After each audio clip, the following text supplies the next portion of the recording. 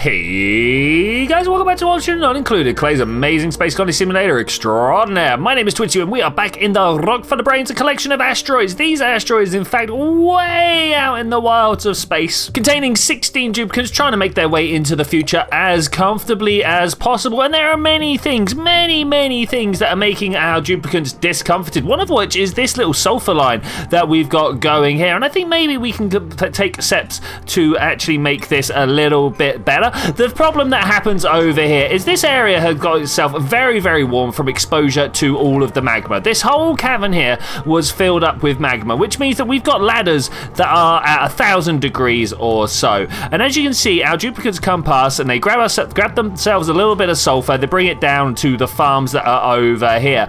This does mean, unfortunately, sometimes some duplicants have managed to drop stuff next to ladders that are hundreds of degrees above its melting point. If we have a look at the sulfur over here, we can see its melting point is a mere 115 degrees Celsius, and there's like 1,000 degrees here, like an actual 1,000 degrees. So it's time to start trying to fix this somehow. We have talked in the past about trying to get a shipping container down here, and I think this might be the way that we are going to do it this time. I'm not entirely certain. Let's have a look at the power line here. If we've got power, we have the ability to run power up and into there. That is particularly nice. And then if we come to the shipping, we also want a conveyor loader, and we're going to pop that. I've pressed the wrong button. Let's try again. And we're going to pop that underneath here. I think this way round is the way I want. We're going to grab some conveyor rails. Yep, copper seems fine. And we're just going to take ourselves the long way round. I was waiting, really trying to wait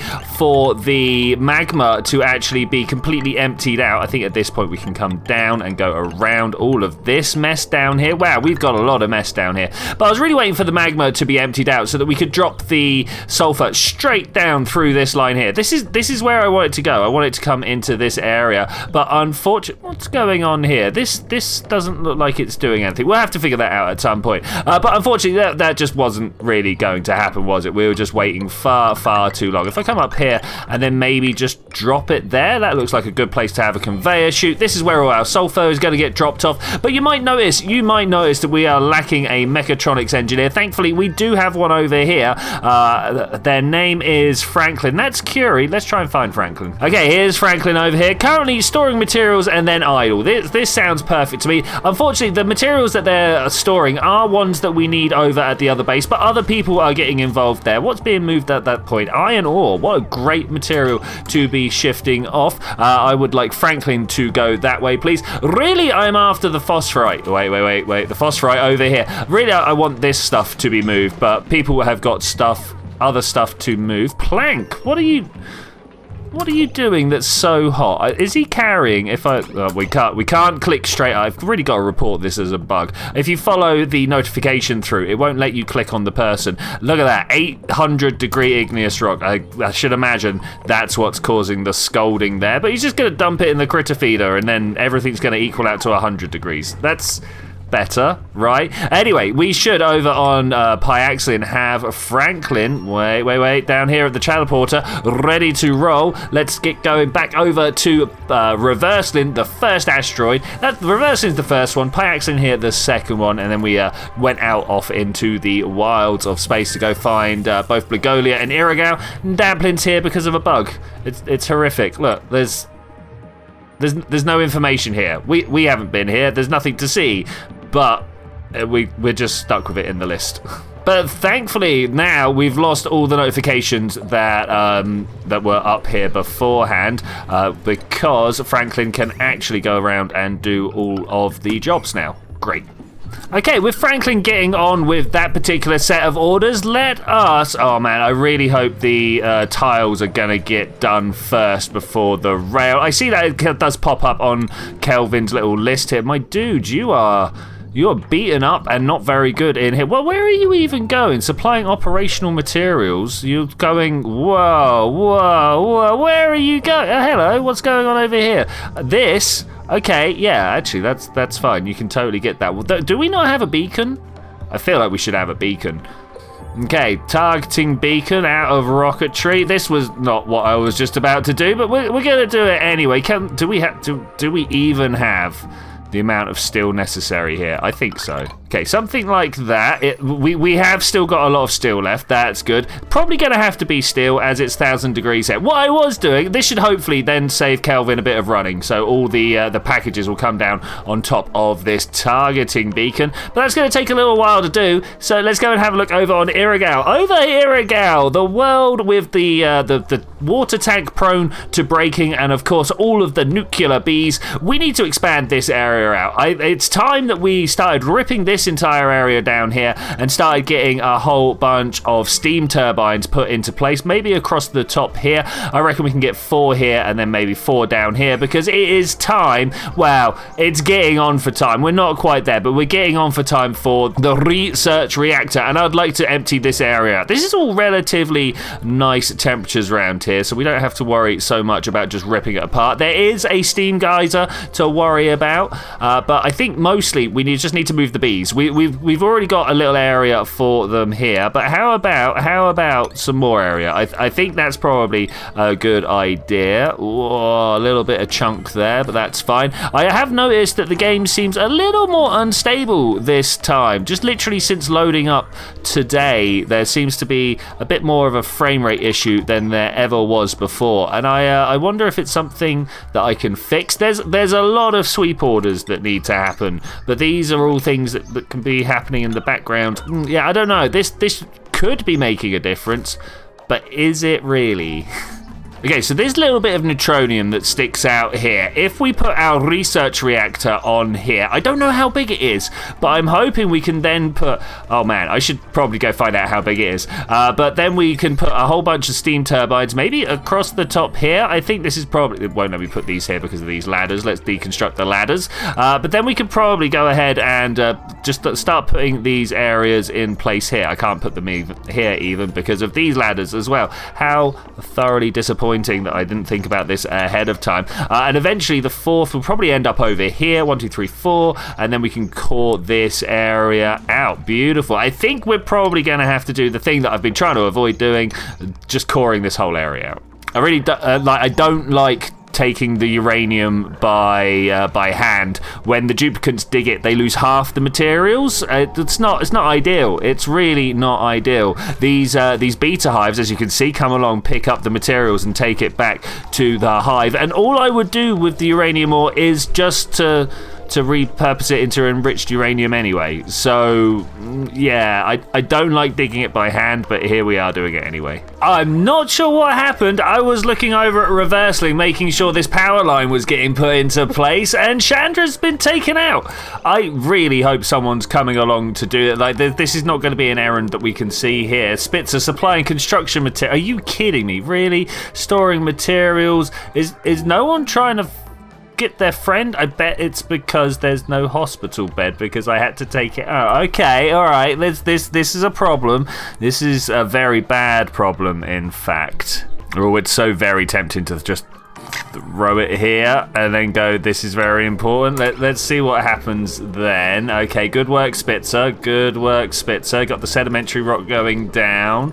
Can this be done before that bar runs out, though? There's the question. Okay, and now errands. Chandra 2.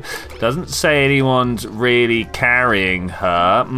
This is not ideal. Hubble, rescue friend. All right, good work, Hubble. Good work. You have been our savior many times, and it looks like you're doing it again. So randomly, out of nowhere, the bees attacked Chandra. I'm not sure why. I'm not entirely sure why. Like, the bees are supposed to be aggressive, and I've been very confused by the fact that they've not been attacking me. So I'm not overly like upset that it has happened, more that it didn't happen before now. And look, Spitzer's fine. I don't know.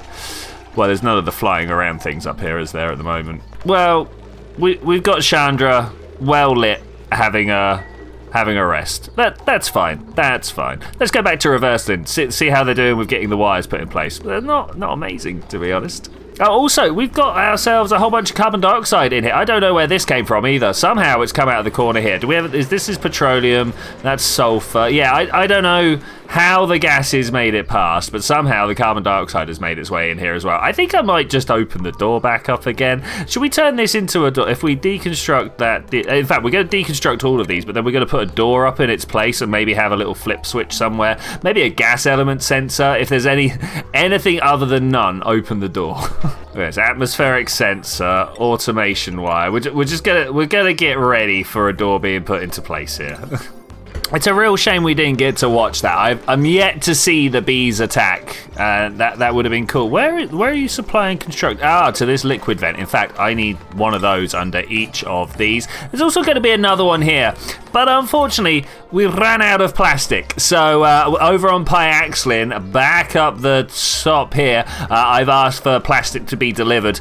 None has at the moment. Interesting. Should we just get that happening? There's Von Braun, there's Maxwell. I mean, that's good enough, right? Well, it wasn't a great deal, but there's some that is now going to be ready in the interplanetary launcher, loaded via the conveyor loader, the loading rails in the background, and then straight into the launcher. As soon as we get 200, there it goes. I was going to say, as soon as we get 200 kilos, it will send that out, and then that fired that off a bullet. We can now trace that bullet. Hello? There it is. Okay, we were looking at the wrong place. This bullet will now come up towards Irigal. Nice, from Pyaxlin to Irigal. It's going to take a little while, 0.3 cycles, a third of a cycle, but in that time, maybe we'll get more stuff done. Whilst we're here, I'm also going to move this whole room up just one. We're going to put in the insulated tiles all the way across the bottom. We're going to move all of the farm tiles up. We could probably even get the... No, we can't get them any closer together. That is the width they need to be. Widen this place out and maybe even put a small hydrogen pump at the top so we can start collecting the hydrogen from here, because we are about to have a problem. There's 13 kilograms of hydrogen here. That's just going to overflow straight into there, isn't it? Let's try and get this pretty high priority if we can. Hopefully the hydrogen won't all just flow out. It looks like we're doing okay. 12 kilograms first 2.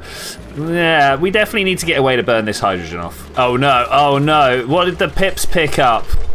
They've put random arbitraries in here. That's not what we want, not even close to what we want. I mean, good work, pips, but no. Okay, trying to get these seeds out here before the pips come and have it. It's gonna be a problem. Over here, I've got something else I can hit an alarm on, and it should move everything that is... Oh, that's not the button I wanted. Should move all of the seeds that I've swept, that I've marked for sweeping to that particular place there. Okay, turn that down. Okay, this looks good now. Why won't this one plant here? I don't understand. So it planted these two fine. Why? Maybe the ladder. Maybe the ladder's the problem. Almost definitely the ladder, actually, now that I stop and look at the situation here. Yeah, no, because this ladder's here. I don't know. All right, it likes it now. Took the ladder out, that was the case. How did this one get planted? I don't know. And whilst we watch the duplicants deal with a mess of my own creating, I would like to take this moment right here and thank the people that helped me with the messes of my own creating.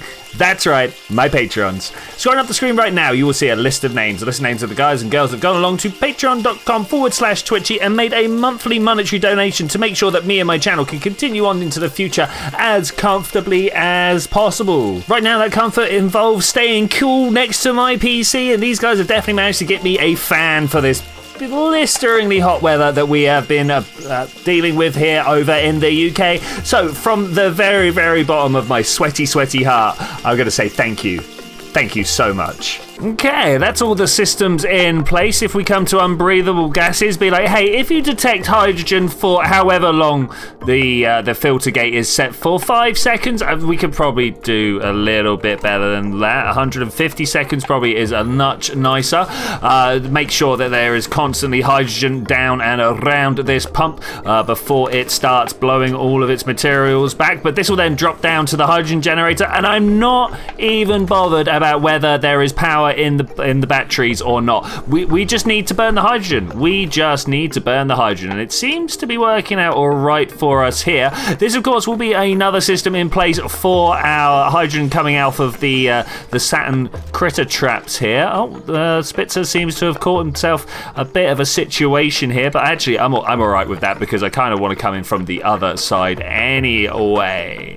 But we're waiting to build another steam turbine, four in fact, sorry, and actually we can't yet because all of these have been left just to get filled up, which is unfortunate. Here's the wait, where's the plastic that we were looking for? There was definitely plastic somewhere here when I was looking last time. Here it is, plastic, 158 grams, and that would take us up to enough to put this one across. But Pyaxlin, what's going on? Why are we not sending more plastic across? It doesn't look like there's a great deal in the system right now. And let's go and have a look down the bottom here. We do have enough on the floor. We've got enough for 10 trips, so I wonder what's going on there. Franklin's having a beautiful time vacationing on the other asteroid here. It's kind of a working vacation because, of course, she does need to build all of these systems over here, but she doesn't have a bed. I guess we could deal with that. We could probably put one of these over here, and I don't know whether we're going to be able to. Look, there's not a great deal of room here. Duplicants can come up around this way. No, this is a major thoroughfare here. We can't actually do that. This is going to cause us some trouble. How about if we just drop one here, pull this across and up? Yeah, this might work. This might work, and then we could put a door down. Ooh, the door. What? Wait. Why does Bohr have restricted access here? No one should have restricted access to any of these doors. Okay, so if we pop all of this down to the same degree as what we did, I can't put one down. What are we missing? A transparent block. Where's all my glass? Let's just quickly get a whole bunch of glass made. And whilst that's going on, we've got access to the where is it? The research reactor. It's not as big as I thought it was going to be. Let's leave these guys making some glass while I just come over. Yeah, no, we've got loads of plate. We could pop it here. That's probably a bit close. But we could put it down here. Yeah, we could definitely keep that up and running over that side. A little more glass being made. We've got 25 on the floor. This should make us another 25. Of course, we pour out the molten glass here on the floor. It then drops as a liquid and condenses down to this little bead of glass where it then exchanges all its temperatures with the environment around it. But that then gives us enough materials to make that little pot here that I've been trying to do. And Franklin has decided this is more important than up here. Oh, okay. I mean, it is her bedroom. I can see why she's so insistent. Okay, with the bedroom now all built, as soon as someone can open this door for me, you would have thought Franklin would have been like, yeah, I'm right here, I'll open this up for you. Instead, Rutherford coming all the way from the other side of the base to come and open this door. But with that done, I think what we're going to go do is, as soon as this pops open here and I put that back on a 5, we're going to go over to Irigao, and I'm just gonna, I mean, we're not even going to put it down where I can use it. I just want to slam this down so I can see some various things like, does it take power? We won't know. Look, it takes water. Okay, that's cool. Does it take it doesn't take a shipping in port. How does the uranium get in there? Do I have to use duplicants to put it in? That would be awkward. Okay, it took a while, but finally, 4 turbines down. Man, we need to get another 4 running down here, kill the bees, and put the research reactor down. That's still a lot of stuff to do, and I haven't even figured out how I'm getting the steam vent involved. I'm like several times over an idiot with this project. I think I can come out and admit that this is one. I don't have the materials for this. We can fix that though. We can fix that over at the star map. I mean, not only is Pyaxlin going to have to go over, but we also have a copper ore field over here. Well, it's a sandy ore field, but it's got some copper in it. We're also going to get a bunch of algae, sandstone, and sand. Always good stuff to be having. But we can't keep the research reactor all the way down here. It is going to make a duplicant toasting amount of radiation, and we really need to harness that. Now, we can harness it down here. We could put a whole bunch of Radbolt generators down here and ping it around and bring it up here, or we could put our reactor right here. I mean, we could easily, let's just grab a base, drywall. Oh, of course, suddenly there's there's decisions to be made. I think I'm just gonna go for white for now. We can always replace it. There's always ways of replacing it. But then we could just like we're gonna have to rip all of this down here. And of course then the research reactor should go somewhere around here in line with all of this rad bolt generator setup that we've got. We could probably even move it all over here. Then maybe move the power over this side, because we will have a major power spline coming down here. We'll have a line of steam turbines up the top here, like very much like this, exactly like that in fact. And then we'll have a few more down here. The research reactor will be here. We'll have like radiation and maybe farming area under the radiation to get some mutated seeds. So yeah, a little bit of a dud project there, but we've got enough to get moving with, and we do have another project to go on with that. But something that wasn't so bad at up here, we've got ourselves the auto sweeper down. The conveyor rail is ready to go. I should, however, have looked up where sulfur is kept. No, it's not organic, of course. Maybe agricultural. Of course, miscellaneous. Where else would it be? And then the auto sweeper comes along, picks it up, puts it on the conveyor rail. Now, this is the thing. I'm going to actually stop this just at a couple of packets here. I want to know, is this getting any warmer at all? We're going to watch it through its entire journey here, because the one thing we don't want is just to actually be melting the sulfur somewhere else. This is actually solving the problem that this area is very hot and the sulfur keeps being dropped and melted. So hot, in fact, that the door that I asked to be put down has melted. Turns out I made it out of lead, which was a poor choice anyway. But any of the other great materials that I've got are also not really temperature resistant. Okay, so the sulfur is still 22 degrees. This is probably going to be the area where it might warm up. 23, 24. In fact, we're not. Ooh, 25. And then I think we're going to be fine.